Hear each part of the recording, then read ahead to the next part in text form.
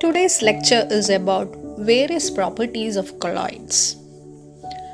The important properties of colloids are Tyndall effect, Brownian motion, color of the colloid, charge on the colloid, colligative properties and electrical properties. We'll come to it one by one. First one, Tyndall effect. When a colloidal solution is kept in a dark room and a beam of light is directed at right angles to the solution, the path of the light gets illuminated. This occurs due to the scattering of light by the colloidal particles. Now, what are the conditions for Tyndall effect? Tyndall effect occurs only when the diameter of the dispersed phase and the wavelength of light used are comparable, and the refractive indices of the dispersed phase and the dispersion medium must differ from each other very much. The second point that we have is Brownian motion. Brownian motion deals with the zigzag motion of colloidal particles. This was first observed by Robert Brown when he was experimenting with pollen grains in a beaker of water. Now, he explained the zigzag motion occurring due to the unbalanced bombardment of dispersed particles on the molecules of the dispersion medium. Now, what are the conditions under which Brownian motion occurs? It depends on the viscosity of the dispersion medium, but never on the size of the dispersed particles. Due to the Brownian motion, you find that the solution is always having a stirring effect, which is responsible for the stability of the salts or the colloids. Now, smaller the size of the dispersed particles and lesser the viscosity, we find the Brownian motion becomes faster. Coming to the next one, that is the color of the colloid. The color of the colloid is dependent on the wavelength of the light that is scattered by the dispersed particles present in it. Color is dependent on the manner in which it is observed by the viewer. It's also dependent on the wavelength of light used. The wavelength in turn is dependent on the size and nature of the dispersed particles. For example, milk in water, when it is observed by the reflected light, it appears blue. But at the same time, when it is observed by the transmitted light, it appears red in color.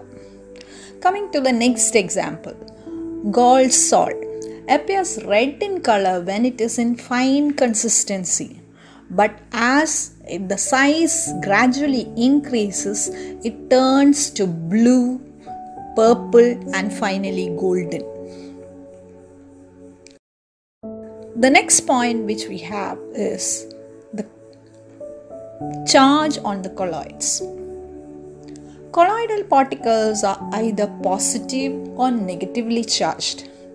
Now, these charges are developed on the colloidal particles due to preferential adsorption of counterions on it. Some of the examples of the charged salts are positively charged salts. You find the hydrated metallic oxides like aluminum oxide, chromic oxide and ferric oxide. Basic dyestuffs like methylene blue and hemoglobin also belongs to positive salt. Examples for negative salts are metallic salts like copper salt, gold salt, silver salt. Then the metallic sulfides also come in this category.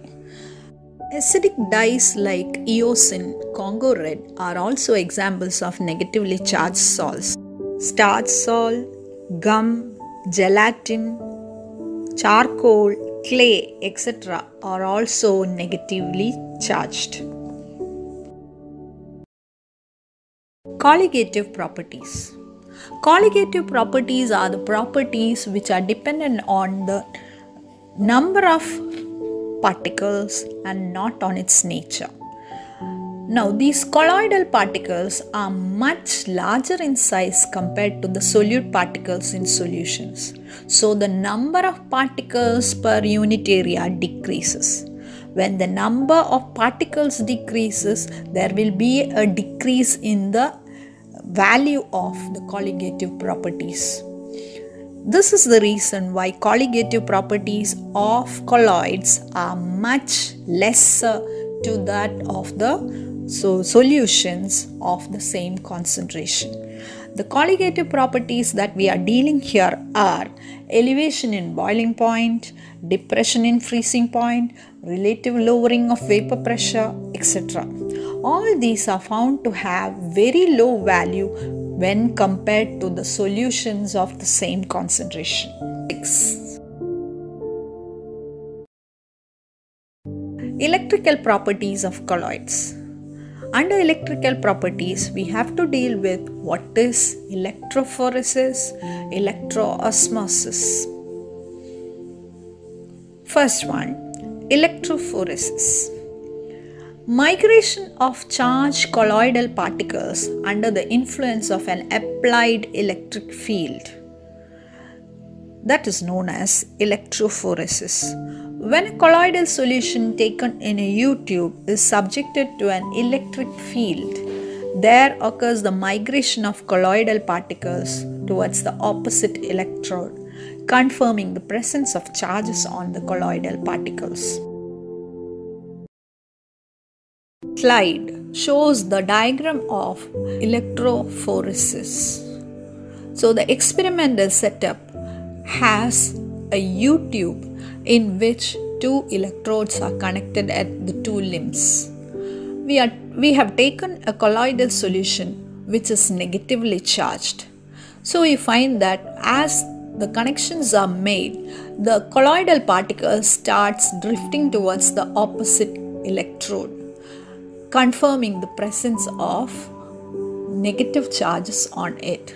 You find as time passes, one limb becomes darker in color, whereas the other limb becomes lighter. So from this, we can understand that the colloidal particles are carrying charge. The next slide represents the electroosmosis process. Electroosmosis is the opposite process happening in electrophoresis. Here, the migration of the dispersion medium occurs in the presence of an electric field. So, we will define what is electroosmosis. The migration of dispersion medium under the action of an applied electric field is known as electroosmosis. Coagulation or flocculation or coalescence. The process of settling of colloidal particles under the action of gravity is known as coalescence. The coagulation of a lyophobic salts can be done by various methods. Some of them are listed below. First one, by electrophoresis. We have discussed what is electrophoresis earlier. The migration of colloidal particles under an applied electric field. The second one is by mutual coagulation. We are mixing two different salts of opposite charges when it undergoes mutual coagulation. The next method is by boiling. Due to boiling, additional charges get removed from the surface of the colloidal particles. This occurs due to increased collisions and results in a precipitate. The next method is by persistent dialysis. Continuous dialysis results in the removal of the electrolyte, which increases the instability of the salt, or it results in coagulation.